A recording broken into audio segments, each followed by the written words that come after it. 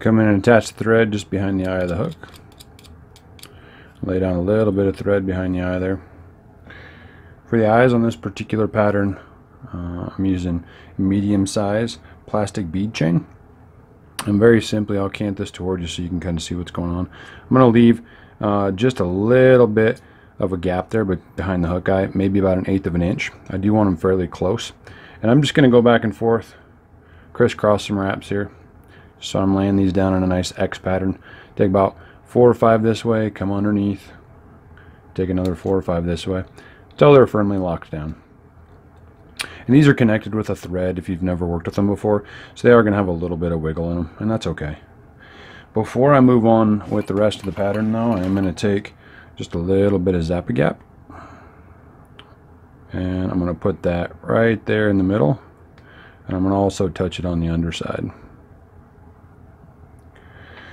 After I have those eyes in position and secured where I want, I'm going to take this thread back to the bend of the hook. And I'm going to bring in a pine squirrel strip. So this is a sculpin olive in color. I typically tie this pattern in a brown or in the sculpin olive, but it really should be based off of the dragonfly nymphs that you have in the still waters that you fish. I've taken the tip here and I've cut this at a 45-degree angle. It's going to run away from me. And the reason why, so when I bring this up here, when I catch this, I'm going to catch it just by the tip of that skin. And when I bring that over for the first wrap, it's going to make sure that that skin's out of my way and it's not going to lump up on me. So I'm going to take that thread, I'm going to wrap it forward and leave it about 1/8 of an inch behind the eyes on that. And then because I'm a little bit of a durability freak, I'm going to take a little bit of Zap-A-Gap, just a touch. And I'm just going to coat the hook shank there where I'm going to wrap this down. Now when I start to wrap this forward, I'm just going to lay down nice side-by-side wraps. I always kind of moisten my index finger and my thumb as I do this. And the reason why is I usually take it and just kind of brush back each wrap. Keeps that fur out of the way, especially since I have Zap-A-Gap on the hook shank. Stuff will tend to kind of stick to it if I let it get out in front of me. So nice side-by-side wraps. Keep that index finger and thumb moist so you can brush that back and keep it out of the way. And I'm just going to take this right up to where the thread's at. I'll take one more wrap. Get it pretty nice and tight in behind the eyes. Once again, one last brush back of the fur. And I'm just going to take this thread and I'll wiggle it right through the fur there. Make sure it's nice and snug. Take 3 or 4 wraps in front of it. Come in with the tips of my scissors. I'm just going to snip that fur strip off. And you can see this little tag end right here. I'm going to very simply brush the fur back with my fingers, and I'm going to catch that tag with my thread. Just kind of squish it down and make sure that it's locked down and secured.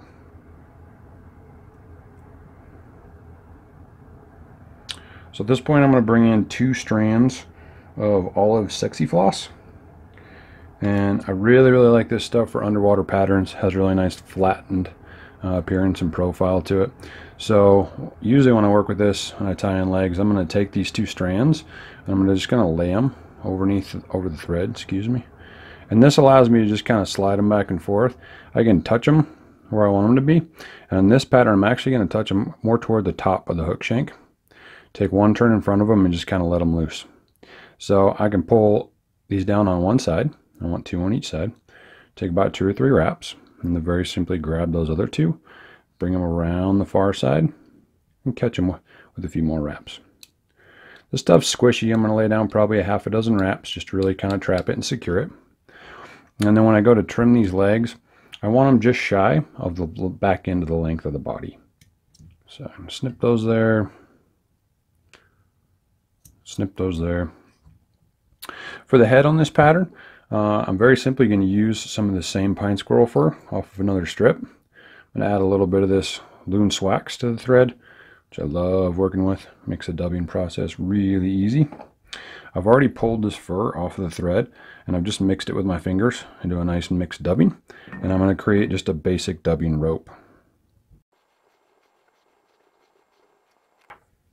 Once I have that rope created, before I lay this down, I'm going to take just a little bit of Zap-A-Gap, touch on the back side of the head, right in between the eyes. And as I bring this up and around, I'm going to build up, I guess, what you'd call the neck first. So I'm going to get this covered with Just some nice side-by-side wraps. Once I get to the eyes, I'll turn this so you can see it, I'm going to start making crisscross wraps in between the eyes, just to kind of build that up and to fill that in a little bit. So I have enough now. I still have about 1.5 inches on that dubbing rope. I'm going to take one pass back over the neck, build that up just a little bit, come right back up behind the eyes, and then finish this right behind the eye of the hook. So as long as I look at this on the top and I have a little bit of a head built up, I have that covered. It's covered nicely on the bottom side. And I'm just very simply going to get a few wraps in there, come in and whip finish it by hand. Snip that thread. A little touch of Zap-A-Gap on those thread wraps. And there's your finished Squirrely Dragon.